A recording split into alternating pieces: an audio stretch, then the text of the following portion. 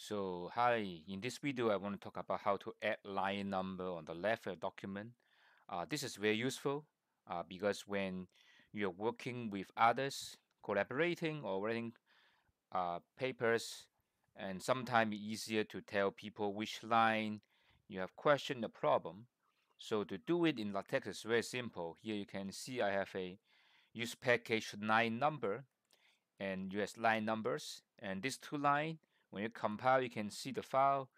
Here we have a line number 1, 2, 3, 4, 5, 6, 9, 7, and 9, and 9. And then when there's a problem with which particular line, then you can just tell your uh, coworker, okay, this is the line I have question. You can take a look, and then you don't need to enter your PDF. You can just basically have this, and people can see it easily. Then you don't need to go to work on other PDF uh, editor.